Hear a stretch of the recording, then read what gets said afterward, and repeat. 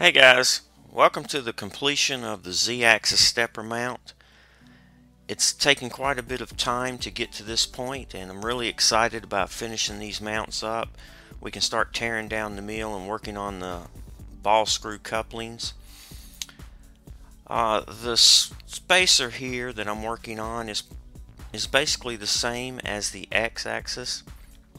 It's just a 4 by 4 inch piece of aluminum square tubing.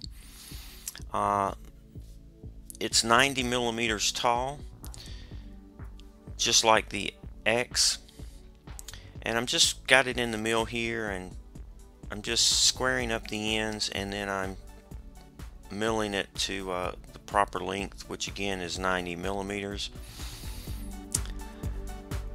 And then I set up for the access hole in order to get in there and tighten up the coupling. Now what I did here was I just moved the Y-axis back and forth as I was lowering the Z-axis to kind of plunge through there, and then once I plunged through the 1/4 inch, I just went around the square and roughed it out, and then came back and cleaned these edges up. Again, this is a 1/2 inch 4 flute end mill. Did a really good job, and you can see we've got quite a bit of quite a good sized pile of shavings there, but she plowed through it just fine. Alright, we've got our stepper mount spacers machined, and what we're going to do is I'm going to turn this opening to the back like so,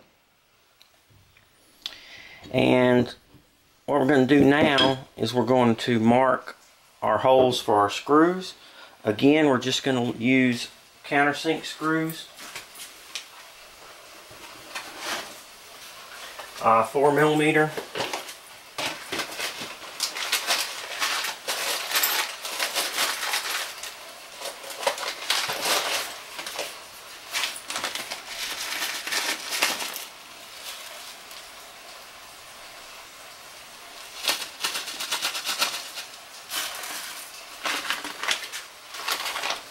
Again, we're just going to use socket cap screws. These are M4 by, I think that's 0.75, but at any rate,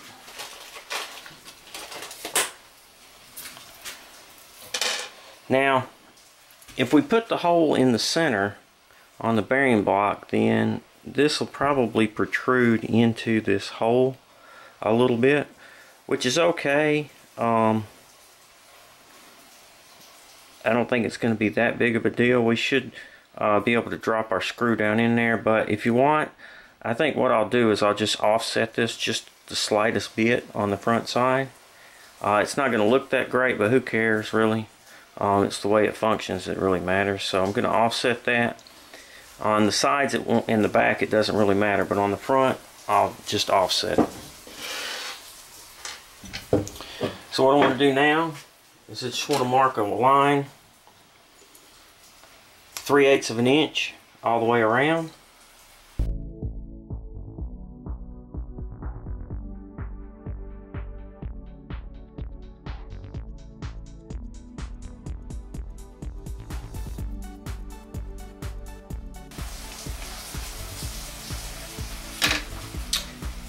Now that we have this laid out, we'll take it out to the mill, we'll bore and countersink these holes. Alright, so we took it out to the mill here, and I've got it clamped up with the spacer slid onto the bearing block, and I'm just center drilling and then drilling the size for my tap here, and then coming back and countersinking each one of these holes. After I drill this, I'll come back and enlarge the hole on the spacer for the screw to go through. Pretty straightforward process.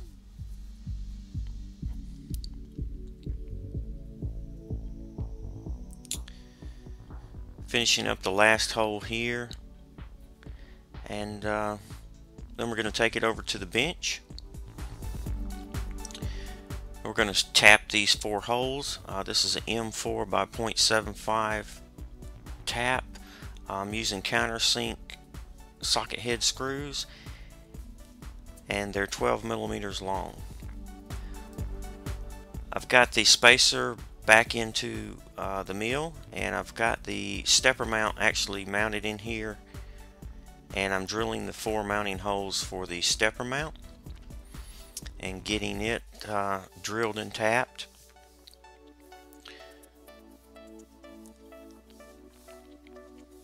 So we can finish up the spacer. I took it over to the X2. The X2 was feeling a little left out, so I thought I'd bring it over there and kind of add a little bling to the spacer there, if you will, and put the logo on there.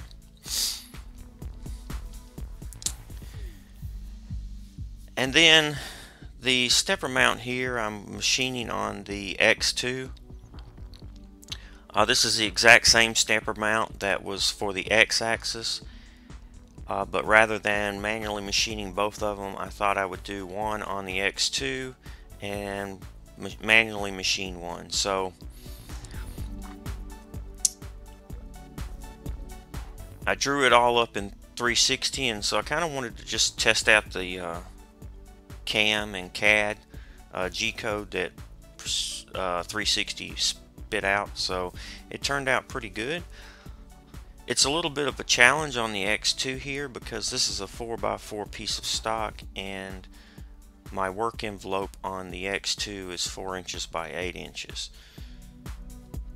But as you can see, it turned out pretty good, and saved me quite a bit of time over manually machining this out.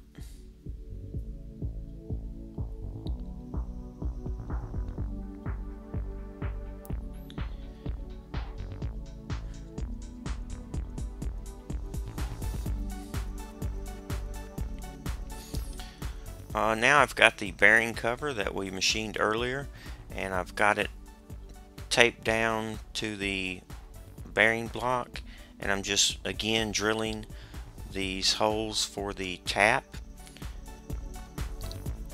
so that I can get the bearing cover mounted.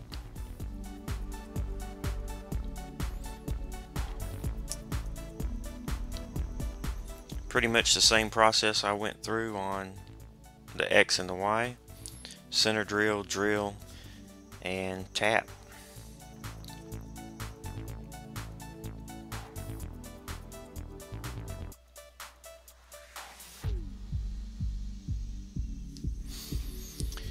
This is the same tap. This is our M4 by 0.75, but rather than socket head screws for this, I'm going to be using button head screws.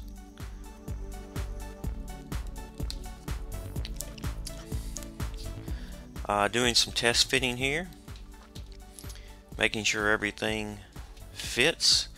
I sanded and cleaned up all the surfaces and got it looking real nice. And pretty much wrapped up the Z-axis mount here. Everything fit real nice and turned out pretty well.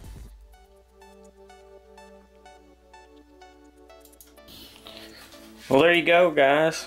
There is the Z-axis stepper mount, all finished. I'm really excited. Finally got all the mounts made. I'm really happy about that. I've got to start working on the spacers and then get the ball screws assembled and see how everything fits. And then I've got to disassemble the Precision Matthews and start working on the coupling for the ball nut. But that'll be in the next video. I think it turned out really well. I don't know, Chad, what do you think? You think we should powder coat it? I kind of like it raw. So thanks, guys. I really appreciate all your support. Please feel free to ask questions, make suggestions, and leave comments. Thanks for watching. Thumbs up if you like the video. Please subscribe, and most importantly, be safe.